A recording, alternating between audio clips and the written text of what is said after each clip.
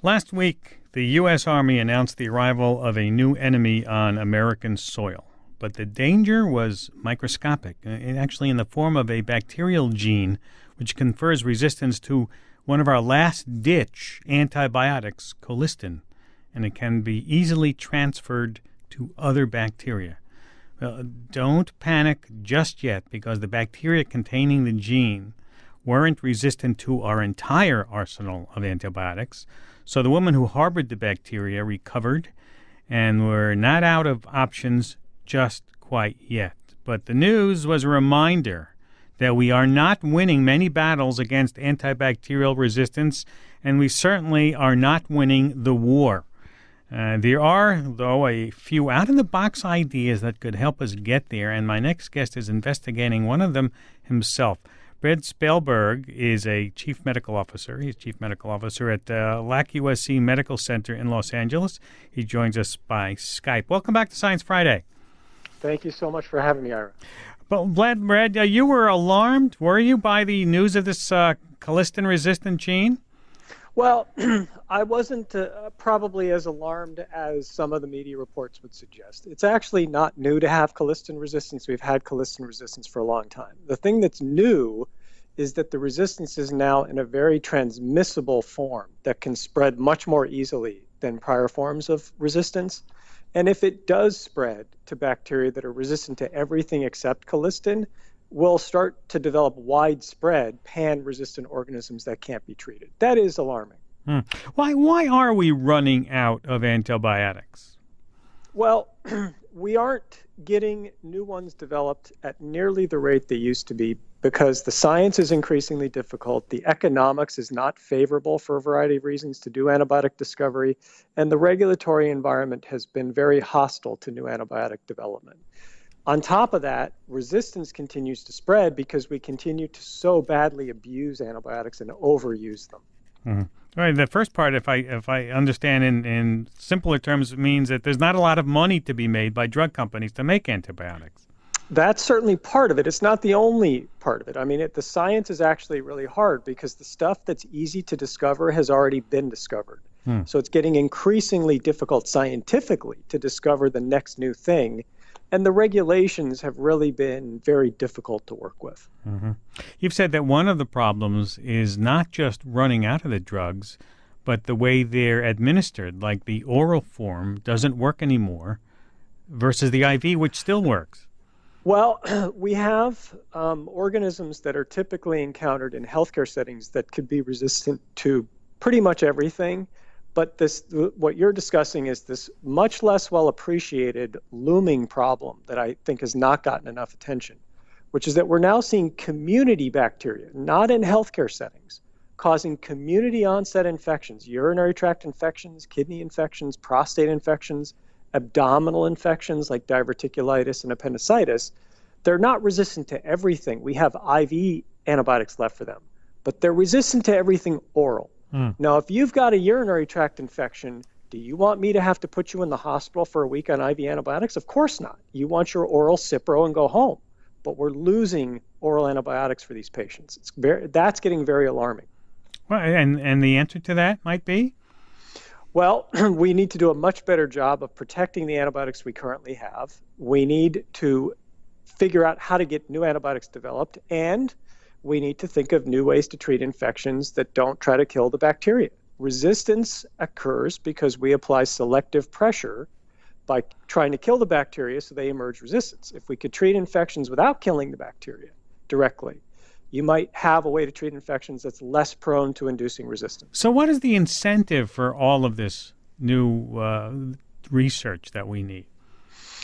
Well, that's been very widely debated for a long time. For typical antibiotics, I think we're going to be moving more and more over time towards a defense contractor model, away from a traditional pharma model, where the government, and there are agencies that are capable and funded to do this, and they're actually doing a very good job right now, can defray some of the upfront costs and risk to discover and develop a new antibiotic. On the back end, then, they get a say in which ones get developed, so we don't get a bunch of me-too drugs developed, but get drugs that we need to get developed and have a say in how the drugs will be priced downstream. But doesn't the NIH do basic research?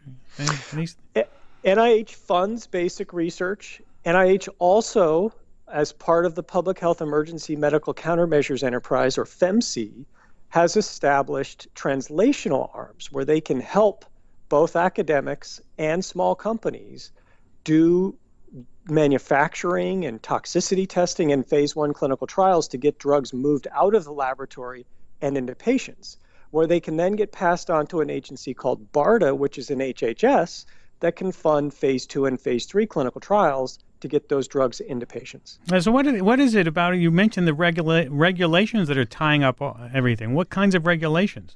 The FDA has been very challenging in the antibiotic space for quite some time now, and they have made the conduct of clinical trials for new antibiotics very difficult, much larger than they used to be, and much more difficult to get patients enrolled in the trials. And that causes the trials to be more expensive. They take longer to enroll. And there are people that just look at it and say, well, I can't do that trial. I just don't think I can develop the drug. I think we need to go back to loosening up some of that stuff. Well, I don't like to use the word loosening because people think, oh, you're just trying to soften regulations. And I think the point is we definitely need regulations. So pharmaceutical industry has demonstrated without regulations there are horrible abuses. But the regulations have to make sense. And so what we want is trials that are feasible to enroll in the United States of America. If you enroll a trial in Slovenia, which is where antibiotic trials are now enrolling in Eastern Europe, how do I know that has any relevance to taking care of patients in the United States? Yeah. You and others are researching something called antibody therapy, which actually harkens back to an old treatment for infection, right? Yeah, it's ironic. 120, 130 years ago, some of the original Nobel laureates in microbiology, after they discovered that germs cause infections, began learning that the blood produces weapons to defeat those infections. And so they started to immunize horses with various types of infections, and they would bleed the horse, take the serum out of the horse blood, and they would infuse that serum into patients. It was called serum therapy. It was actually quite effective for diseases like diphtheria and pneumonia. It was also cumbersome. It had toxicities because you're using horse blood in humans. And it was so much more difficult and somewhat less effective when antibiotics came along. People just forgot about it, and we abandoned it in the 1930s and 40s. We're now going back and learning that the primary thing in the blood that was working were these proteins called antibodies. And we have modern manufacturing methods. We can get very high purity, very high amounts of very specific antibodies to defeat microbes. Wow. And how effective have we tried it yet? Is it working? They are just now starting in the antibiotic space to get into clinical trials. What the irony is that because in fields like cancer and arthritis, there were not drugs as effective as antibiotics, those investigators went to antibodies 20 years ago. We've had antibodies that are incredibly effective for cancer and arthritis and inflammatory bowel disease for 20 years. Because antibiotics have been so effective, we've only more recently gone back to our roots in the infectious disease world. The lead antibodies are just now entering clinical trials. And I think that the first ones to hit the market will probably be there in maybe 5 years or so. Wow. I'd like to bring on another guest who's using viruses that attack bacteria called bacteriophages, or phages for short, to make resistant bugs sensitive to antibiotics again. And details appeared in the journal Scientific Reports last week. Paul Turner, professor and chair of the Department of Ecology and Evolutionary Biology at Yale in New Haven. Welcome to Science Friday. Wonderful to be here. Thanks for having me. Tell us how this works. How do you make resistant bugs sensitive to the antibiotics again? Right. So we are capitalizing on the classic idea of phage therapy, where this is an old idea that basically is gaining resurgence, where you use phages, which are bacteria-specific viruses, to target the bacteria instead of chemical antibiotics. So the trick is that phages, just like traditional antibiotics, the bacteria can gain resistance to them. So you have to use a strategy where you take the inevitability of evolution and you turn it in our favor in using the strategy. So that's what we did. Because this is old. I mean, wasn't this Didn't the Soviet Union sort of do a lot of work on this before World War II, before we had miracle drugs? Yes. Interestingly, phage therapy dates back to near the discovery of phages, which is roughly 100 years ago. So the former Soviet Union and Eastern Bloc nations like Poland have been using phage therapy and trying to develop it for as long or longer as the U.S. and Western nations have been developing traditional antibiotics. And it actually worked, didn't it? Yes, it worked actually remarkably well. Many things held it back. Amazingly, some of it is that the primary results were not published in English and also were never translated. So ironically, some of the classic, old, and very convincing studies have just never really been read by Western physicians. And now that we've run out of options, we're turning back to them. Details. How about the human studies? How are they coming along? Right, so there are clinical trials that show that phage therapy in humans is both safe and effective, and ideas like ours that are new twists on the old idea, we would love to bring these to clinical trials soon so we can make it as many advancements as possible. So our particular idea is that if you find a phage that targets a bacterium, and the way that it is targeting it is to control the virulence factor, or the thing that the bacterium uses to cause disease, then you can actually exert selection pressure on the bacteria to either gain resistance to the phage and avoid it killing it, or they keep their antibiotic resistance. And what we found is that they can't do both at the same time. They're painted into a corner. So we throw the phages at them, and they must gain resistance, and at the same time, they simultaneously become more sensitive to antibiotics that are actually in our current drug arsenal. So it's a way of kind of keeping those around. So they drop their guard in the first feint, and then you go in with the antibiotics. That's true.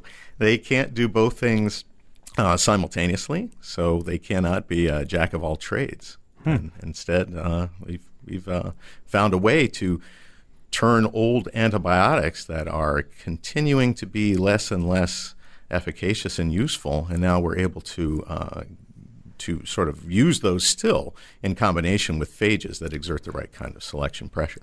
Well, in your tests with humans, what kinds of tests have you been doing?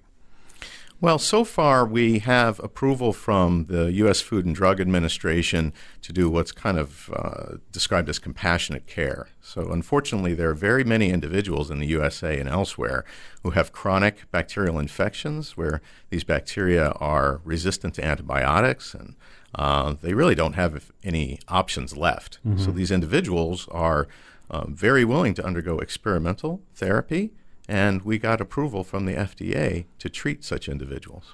I'm Ira Flato. This is Science Friday from PRI, Public Radio International. Talking with research to combat those superbugs, talking with Brad Spellberg and Paul Turner.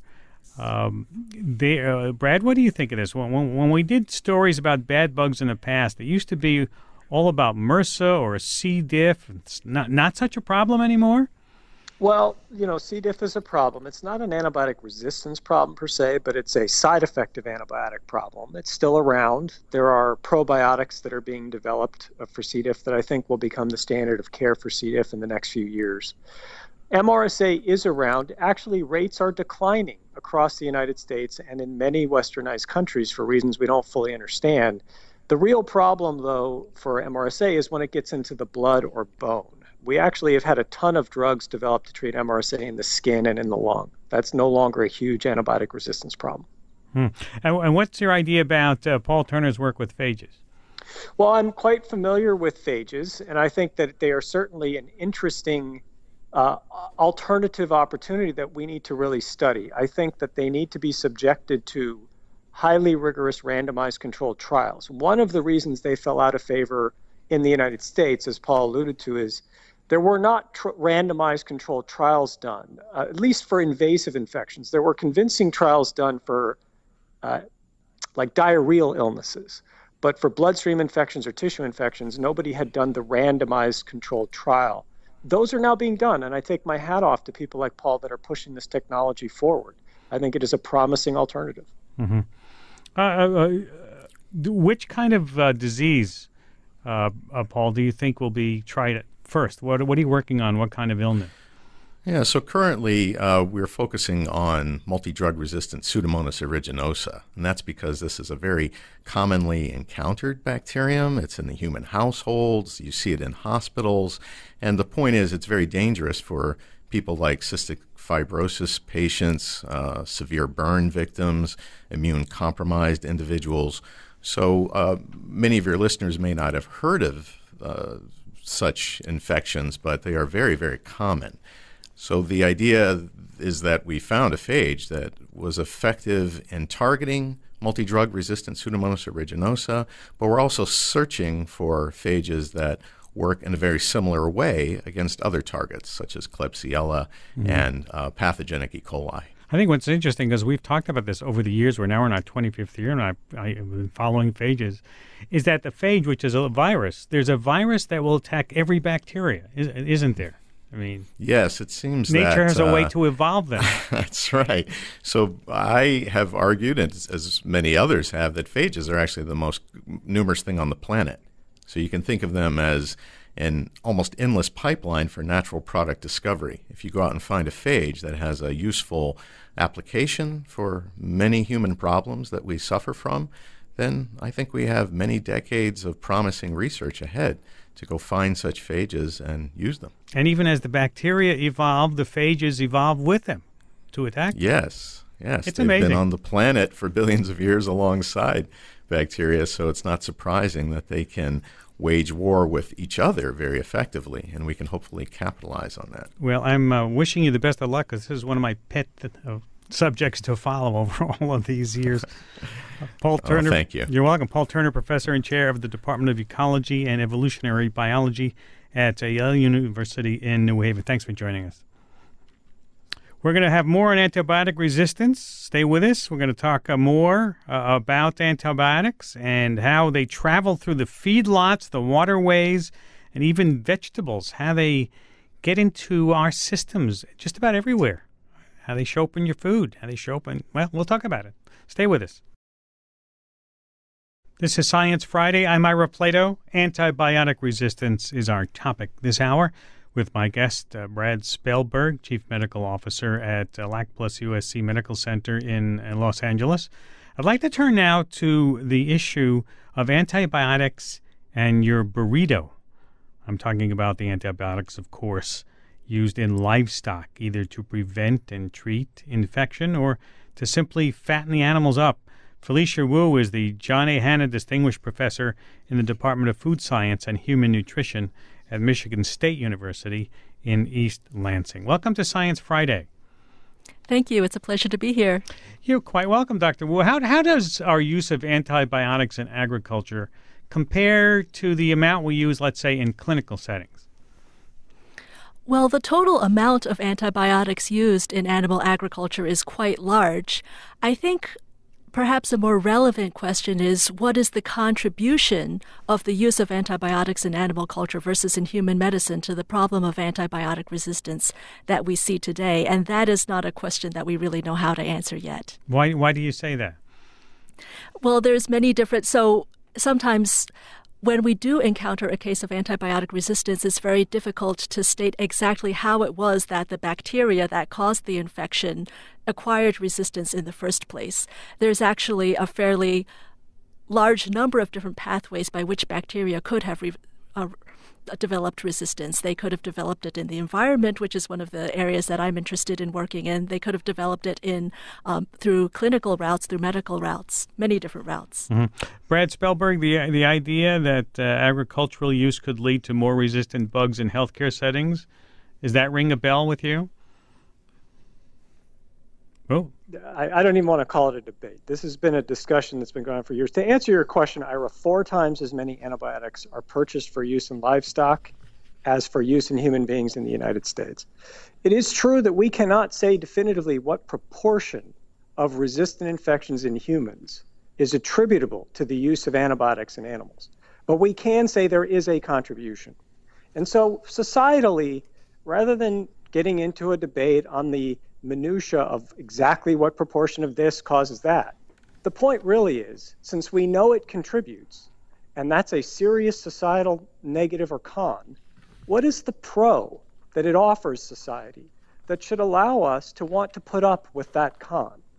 And the pro really is that the people who use antibiotics in livestock believe that it allows them to make more money.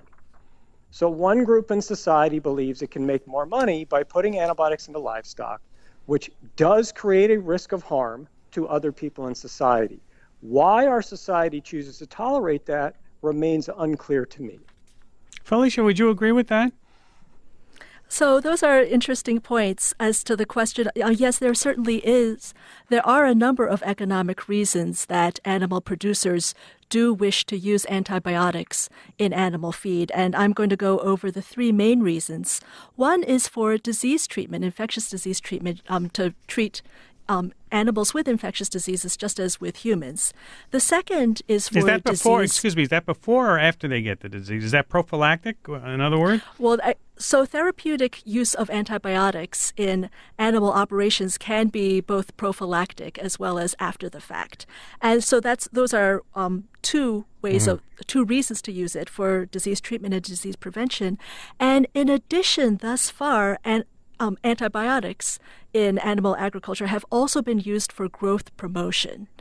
In order for the animals to grow more quickly, in order for them to be able to utilize their feed more efficiently and thereby able to produce larger animals more quickly to create more profit. Mm-hmm.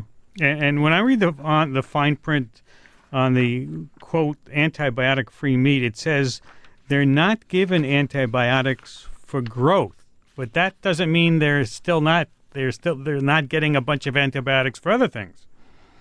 Exactly. And that is the way that the FDA policies on antibiotics used in animal feed have been going as well, that essentially through the FDA Final Guidance 209 and 213, as well as their Veterinary Feed Directive or VFD final rule, the idea behind these policies is that antibiotics that are important for human medical uses will be phased out for use in animal agriculture in terms of for the specific use of growth promotion and feed efficiency. They can still be used for therapeutic purposes, but that would be specifically under the supervision of licensed veterinarians. Mm-hmm. Brad, what do you make of this argument by farmers? If they're not allowed to use antibiotics to fatten up their animals, they won't be able to compete economically with farmers abroad? Yeah, so there's multiple points that need to be made. Prophylaxis is not therapeutic. Nobody is arguing with the desire to treat sick animals. That's perfectly legitimate use of an antibiotic. What is happening is people have finally begun to intellectually attack the concept of growth promotion, is people are just changing the name. And they're saying, oh, well, it's not growth promotion, that's prophylaxis. Prophylaxis in almost no setting is acceptable in humans. In almost no setting should it be acceptable in animals. There are a few settings where there is an incredibly high short-term risk of infection where it makes sense. But so the answer to your most recent question, Ira, is that there have been multiple countries that have already banned growth promotion and routine prophylactic use of antibiotics. And not only have their farmers not been harmed economically, they have expanded their herds after the ban. And recent economic analyses are really suggesting that the historical growth promotional benefits of antibiotics may no longer be that economically impactful. We may be overestimating even the economic benefit to the farmers. But I want to go back to this point. Should we as a society decide that a small economic advantage to a small group of people in our society is a reason we should accept creating a risk of harm to everyone else in this society? Does that make sense from a societal policy perspective? Felicia, I'm pushing that question in your direction. Well,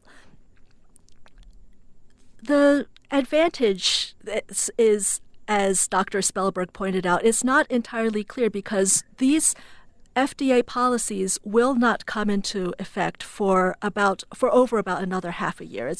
These are going to come into effect in the beginning of 2017, end of end of this year. So it's entirely possible that we may find, as in the case with other countries, that the use of these antibiotics for therapeutic purposes and not for growth promotion may not have as much of a potential impact on the competitiveness of our animal product markets as some may suspect. We don't know that for a fact yet. There are many people who are concerned about what would happen if, for example, we follow these particular policies. Does that mean that we're going to be less competitive on the global market for meat? There is that concern, but there are many companies, many food chains, for example, that are moving forward with purchases of antibiotic-free meat. These include Chipotle, Panera, Dunkin' Donuts, and McDonald's, for example, in the purchase of antibiotic-free chicken. Mm-hmm. Let me go to the phones. Our number, if you'd like to call in, 844-724-8255. Let's go out to Kansas, Hutch, Kansas. Ben, hi, welcome to Science Friday. Hi, how are you? Hey there. Yes, I was listening, and the gentleman speaker, he made the comment, I am a farmer in a cow herd here in Kansas, and yes, it's true that we do use and try to grow more beef by antibiotics and hormones and all that, but at the same token, with a booming population in the world, isn't the fact that we can produce more meat for people in the world got a value that is more than the dollar? Brad, how would you answer that? Well, I'm going to go back to countries that have banned routine growth promotion and routine prophylaxis have not seen declines in their herds. Denmark had a marked expansion in its pig production, for example, after they did the ban. A. B, there are other ways to feed people, and C, there are harms. There are harms. And when patients die of resistant infections, and we can say, well, I don't know what proportion of those infections are caused by routine use of antibiotics. But when 80% of our antibiotic use is in livestock, we have to acknowledge that we're saying it's okay that we know people will be harmed. Because we don't know how many, and because some people are making money off it. To me, that equation does not add up. Ben, in Kansas, do you have no market for, Felicia was talking about Chipotle, McDonald's, other meat users now going to antibiotic-free food? Do you have no market for people like that? Oh, I have. I mean, there's a way to get a market for that, and we have access to quite a few markets like that. And on our herd, we don't, I mean, it's not just a shotgun approach where every animal gets treated. I mean, we keep animal health in our mind as much as our family's health, to where, it's treat an animal when it needs to be treated and not otherwise, because those antibiotics aren't free, and we are out here to make money. So we do consider costs that go into that animal versus costs that come out of that animal. And so it's not just a shotgun approach that the whole industry is that way, that I think gets kind of lumped together. And Ben, I think that's an important point, because again, nobody's criticizing you for treating sick animals. Sick animals need to be treated. It sounds like you may not be using routine growth promotion or routine prophylaxis, which is more of a shotgun approach. All right. Thanks for cluing us in, Ben. Good luck out in Kansas. Good show. Thank you. Felicia, can antibiotics actually get into the flesh of an animal raised on antibiotic feed? Can we eat that? Is it still active as an antibiotic? Thankfully, that is not a problem in the meat that we purchase in the United States. There's actually a policy by which whenever a pharmaceutical company is going through the approval process for an antibiotic to be used in animal feed with the FDA, they have to demonstrate to the FDA that there's no antibiotic residue that remains in the meat or other parts of the animal, like the liver or other specific tissues, for a certain period of time, which is called a withdrawal period. And in that withdrawal period, if the antibiotic residue is still in the animal, then that animal cannot be taken to market. Mm-hmm. If it is taken to market within that period of time and there is the antibiotic residue, then the producer actually faces a potential penalty. Myra Flato, this is... Wait, I'll just jump in for a second. Myra Flato, this is Science Friday from PRI, Public Radio International, talking about the hot topic of antibiotic resistance. Did you want to jump in there, Brad? Yes, sorry, Ira. I just wanted to clarify. I think the real concern is not so much that there's residual antibiotics in the meat. The concern is that during the butchering process, there is almost invariably some degree of contamination of bacteria in the meat. And those bacteria were exposed to antibiotics and therefore are often antibiotic resistant. So the concern is transmission of antibiotic resistant bacteria from the meat, from the excrement of the animals, which is used to fertilize crops, which can get into groundwater, which has been shown possibly even to be spread in airborne ways. So it's more the spread of bacteria that are bred to be resistant by exposure to the antibiotics. Mm-hmm. And Dr. Wu, go ahead. And I think that that's a very interesting point, Dr. Spellberg. So my area is in risk assessment, and our group is interested in that this problem actually has three different things that we should really be concerned about. One is the antibiotics. The second, as you mentioned, is the antibiotic-resistant bacteria. And the third is antibiotic resistance genes and how they might spread in the environment and how we might be exposed to them through various different routes and pathways of exposure. Each of these problems has to be treated a bit differently, actually. For the examples that you raise, are we really concerned if there are antibiotics in the meat? Well, that isn't really a problem here in the States, but what about antibiotic-resistant bacteria? What about the genes? What's the likelihood that if we accidentally consume these antibiotic-resistant bacteria, that other bacteria in our gut might acquire resistance? These are all interesting risk assessment questions, and these are actually fairly separate risk assessment problems. Can they, Doctor, we'll get into our fruits and vegetables? Certainly. The bacteria. Okay. Yes. That's So several studies have shown that indeed if there are antibiotics in the environment, if they are in irrigated water, then certain crops can take up the antibiotics. A recent study showed, for example, that carrots and lettuce can actually take up both tetracycline and amoxicillin if it's in the irrigated water. So that is another potential source of exposure to antibiotics inadvertently through produce. Are they still viable when we eat them? It's a good question. They may possibly be viable. The question has to do with the dose. So are these doses likely to have effects of killing bacteria? We don't really know.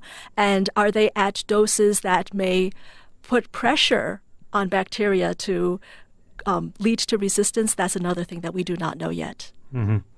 I understand you mentioned before that they can even get into the air, the antibiotics? Yes, that's correct. How do they do that? We could be breathing them in?